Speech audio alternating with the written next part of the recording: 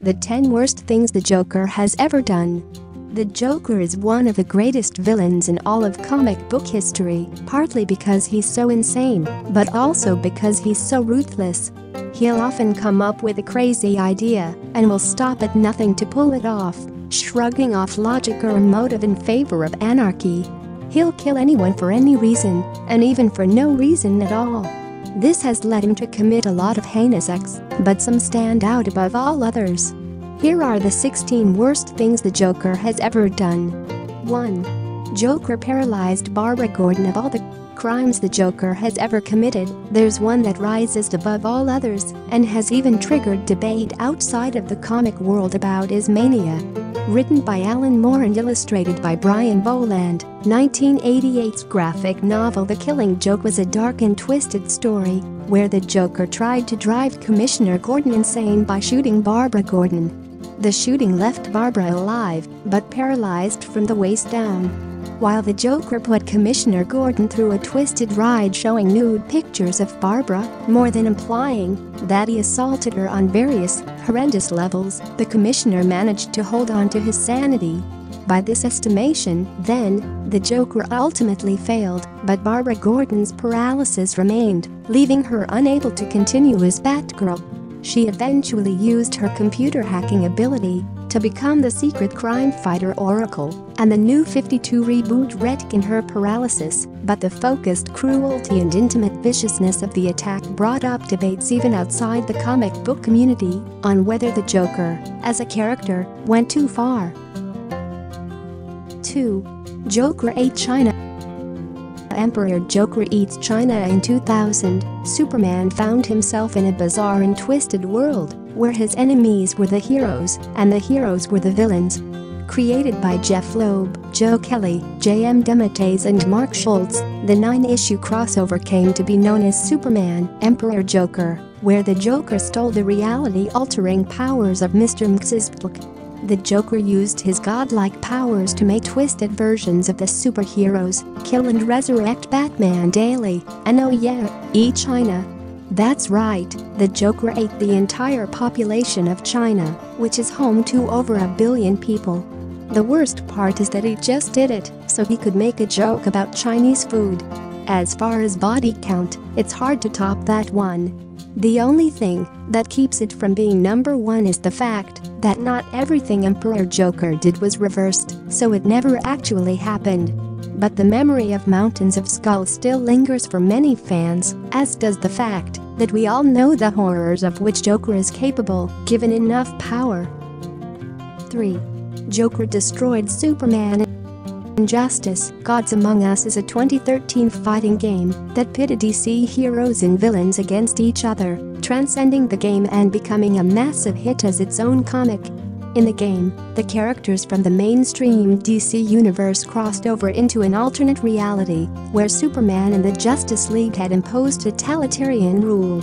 The event that pushed Superman over the edge was caused by none other than the Joker. In the Injustice comic book, it explained how the Joker stole a nuclear submarine and dosed Superman with a kryptonite-laced version of the Scarecrow's fear gas. The gas made Superman see and fight his enemy Doomsday, only to discover he really fought his pregnant wife, Lois Lane. Even worse, her death triggered the detonation of a nuclear bomb in Metropolis. The shock of losing Lois in Metropolis caused Superman to kill the Joker and take over the world, which was what Joker wanted in his twisted way all along. 4. Joker tried to copyright Fish. In 1978, Detective Comics number 475, written by Steve Englehart, penciled by Marshall Rogers, colored by Jerry Serp, the Joker committed one of his most bizarre crimes ever. When Gotham City discovered fish in the harbor that had a ghoulish smile, the Joker announced that he wanted to copyright them, only to be told that fish couldn't be copyrighted. The Joker went on to kill city officials to try to force them to meet his demands, but since they literally could not, a lot of people died. It's the senselessness of these murders that ranks it so high on the list. The Joker didn't target anyone who could actually let him copyright the Joker fish, making the whole exercise just an act of torture, and another example of how the Joker's actions seemed so meaningless. This story was later adapted into an amazing, but kid-friendly, episode of Batman, the animated series in 1993. 5. Joker gave away poisoned cotton candy. As we've seen before, the Joker doesn't shy away from killing anyone, and that includes children. Let's go back to Frank Miller's The Dark Knight Returns for another moment, where the Joker had executed his final plan of convincing the world he was sane enough to show up on a late-night talk show, only to poison everyone in the room and make his escape. From there, the Joker set up a booth at the county fair to hand out free, but poisoned, cotton candy to 16 Cub Scouts, killing them all. Killing hundreds of people in a TV studio was a terrible thing to do and should have been really high on the list, but somehow the poisoning of children, Cub Scouts, no less, was much more horrifying. Imagining the joy on the kids' faces, quickly turning to agony and horror is enough to turn your stomach. Batman stopped the Joker from killing more with a batarang to the eye, but not in time to save all the kids of Gotham. 6. Joker poisoned beauty products. Up until the 1989 Tim Burton Batman movie, the Joker was best remembered by the public as the chortling prankster played by Cesar Romero in the 1966 TV series. Jack Nicholson quickly erased those memories with his twisted portrayal of a homicidal Joker with a permanent smile, and he did some pretty horrific things to get there. One of the worst had to be his contamination of hygiene products in Gotham City with a chemical toxin called Smilex.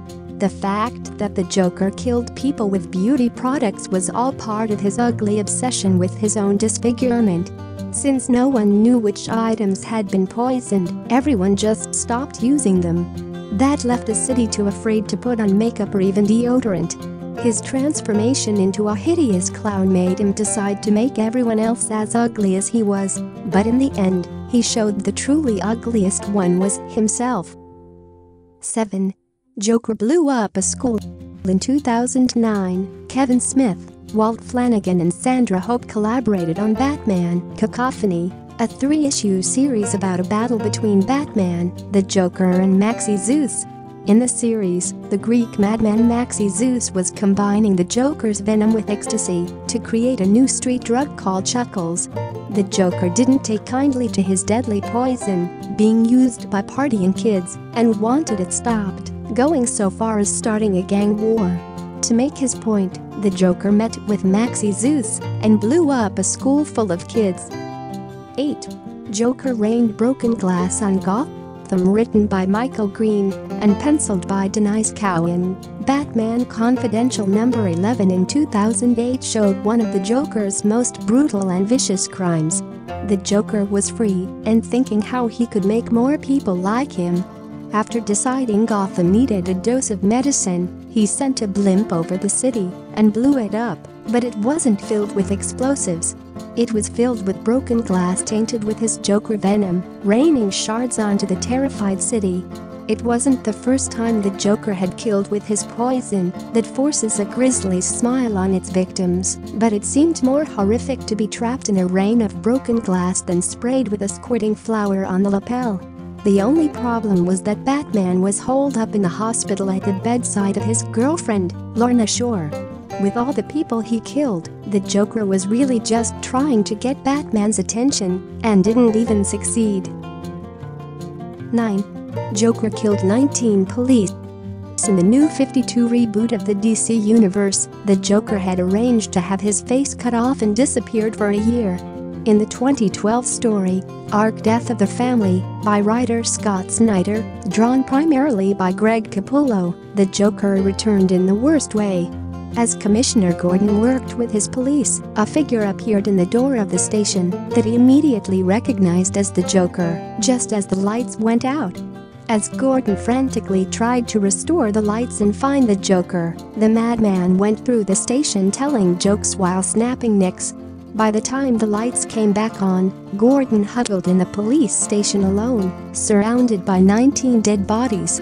The deaths of the police officers were just the beginning of the Joker's reign of terror, and he had much worse in store for Batman and his team. But these murders stood out. He took on the protectors of Gotham and showed how none of them could stop him. 10. Joker killed Gordon's wives. Sarah Essen had a long history with Commissioner Gordon, starting in 1987's Batman number 405, when she had a brief affair with him. She began dating him after Gordon's divorce, and he married her shortly after.